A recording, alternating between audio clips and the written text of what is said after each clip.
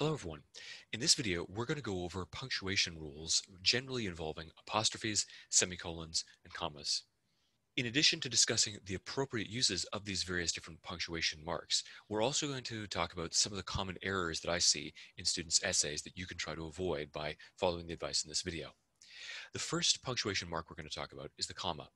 There are four uses for the comma. The comma can be used alongside a coordinating conjunction such as for, and, nor, but, yet, or so, to transition between two independent clauses. As an example, William Blake's poem celebrates innocence, but the children's work is horrible. So we have two independent clauses. William Blake's poem celebrates innocence, and also the independent clause, the children's work is still horrible. Both independent clauses, as independent clauses, have a subject and a main verb, a properly conjugated verb, and they are joined together with a coordinating conjunction and a comma. Now, you can only use a comma on both sides of the conjunction if you have an independent clause on either side. In other words, you can't have a dependent clause begun with a coordinating conjunction. So, examples of independent clauses here. The next use of a comma would be to transition from a dependent clause to an independent clause. So as an example, we have the subordinating clause, or the subordinating conjunction rather, when. When she looks outside, Louise feels supremely confident. After we finish supper, I will go to the store. Note that you only have to use a comma here if the dependent clause begins a sentence. You could have the sentence, I will go to the store after we finish supper. In that case, you wouldn't have a comma. So if the dependent clause comes before the independent clause, you have a comma. If not, you don't have a comma. So examples of that. Use a comma to transition to and from parenthetical information and introductory phrases. After supper, Sally fell asleep. Jane, who owns her own business, does not like it when others try to control her. So here you have an explanatory phrase attached to Jane, and you indicate that it is a separate phrase. It's almost like saying that that phrase could be taken out without changing the actual meaning of the sentence. It adds additional information, and it is offset by those commas. Daryl's car, which was bright red, impressed a few people. Again, the sentence could make sense if you removed that phrase offset by commas. That phrase only adds more information, and it's indicated as such by using those commas to offset it in a grammatically correct fashion, following the rules for clauses and phrases that we've discussed in earlier videos.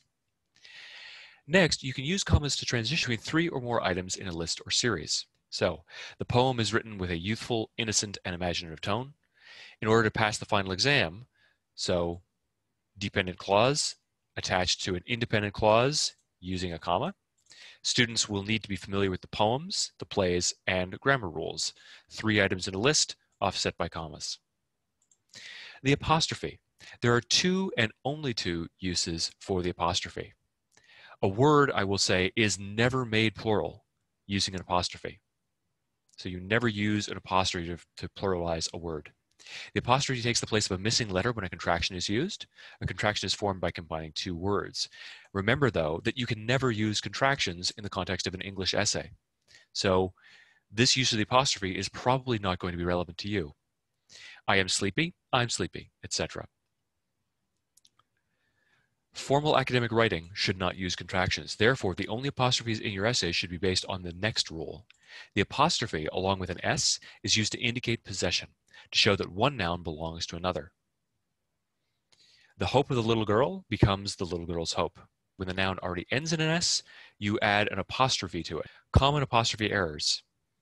The apostrophe is never used to pluralize a word. Keep that in mind. Never confuse its and its, or there and there. One of the tricks is, well, if you're not using contractions, then you can't possibly make the mistake of its versus its. Its is a contraction for it is. So write out it is. So it is so. It is unfair that Jerry should have to go through this rite of passage to feel like he's a man, etc., etc. Its is a pronoun indicating possession. So the car's paint job, its paint job. It's like his or hers.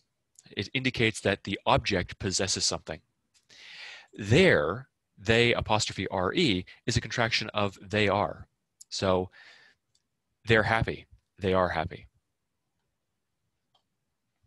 Their, THEIR, is a pronoun indicating that a noun belongs to they, excuse me. So their car, their paint job, etc. So incorrect usages of these kinds of words, these commonly confused terms. The store is very kind to all of its customers, IT apostrophe S. That literally means the store is very kind to all of it is customers. What they mean is its customers, ITS, no apostrophe. A ring is a symbol. It's used to represent Aunt Jennifer's marriage. So ITS, no, that means something owns used to represent, or it owns used to represent. Makes no sense. It is used to represent Aunt Jenny's marriage. The daughters love their mother. So that literally means that the daughter's love is their mother. What is really meant is that the daughters love their, THEIR, the possessive form, their mother. Flaws are found in all the characters from the play. They're very realistic. Already I'm stumbling over it because I can see that word and instinctively I know that's horribly wrong. I've got to stop here and correct that. But they're very realistic really should be they are very realistic. Never use an apostrophe on a verb or on a noun that is the subject or object of a verb. In other words, the cats became crazy when the spaceships arrived. You never pluralize using an apostrophe. Joyce portrays the intense and dramatic emotions of a young man. That's literally saying that, I guess, of a young man belongs to the emotions. That doesn't make any sense. The syntax of the sentence is completely off because of the grammatical error, the incorrect use of an apostrophe here. Or, Iago's major skill, that's fine, is how he sees the weaknesses in others. Makes no sense. Right? Sees, apostrophe, see owns something? No. The semicolon. There are only two uses for the semicolon, and the semicolon is a tricky beast to actually master because you have the literal objective rules for its use. However, you also have a kind of artistry in the way in which it's supposed to be used to balance different aspects of a sentence. And I'll talk about that a little bit more in a moment. There are two uses for the semicolon.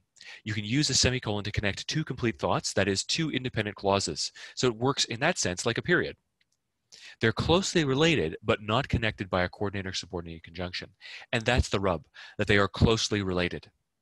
So when you're writing your essay and you use the semicolon, the use of the semicolon indicates to your reader that the two sentences are related, or the ideas in the two sentences are somehow connected, more connected than would be implied by a period.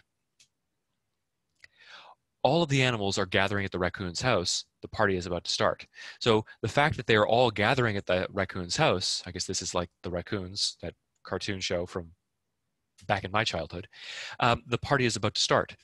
What you have here are two ideas. The party is about to start, well, because all of the animals have arrived, or all of the animals have arrived because the party is going to start.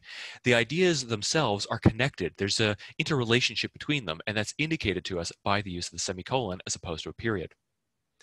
You could have a period here. It would both be grammatically correct because you would be separating it out with you'd be separating out two independent clauses with a period. Both are grammatically correct, but the semicolon implies relationship between the two ideas. Ulysses feels bored and unsatisfied as a king. His personality does not match a static position in life. Same thing. The semicolon here holds the same grammatical weight as a period. It serves the same function as a period. Use the semicolon to separate items in a list when the items themselves contain commas. So if you are sort of getting jumbled up with a number of commas that you have, or the length of entries in a list inside one of your sentences, you can use semicolons to separate them out more clearly.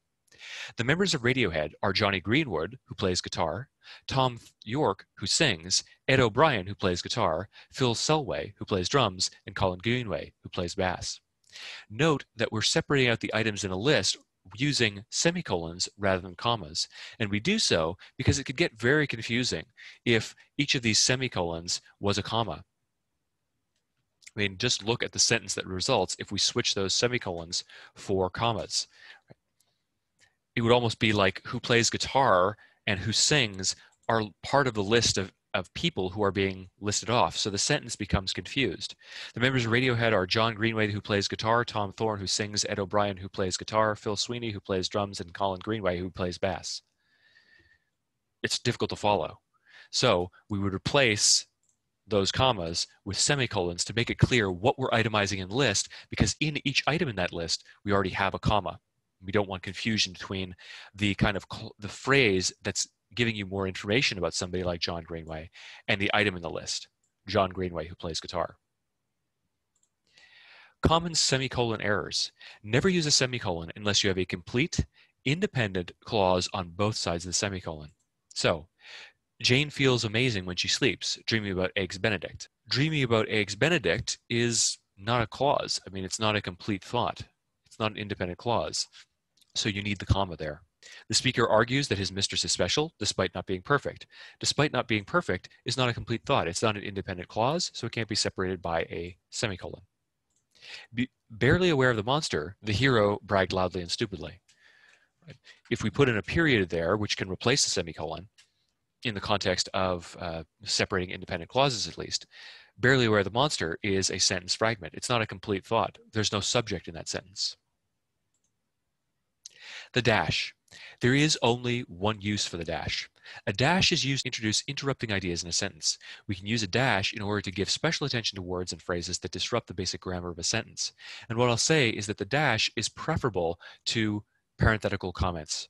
So rather than putting a thought in parentheses, right, use dashes. Every member of the family, even the children, loves watching the news. So the dash introduces a point that describes or adds more information to the sentence, interrupting the grammatical flow of it.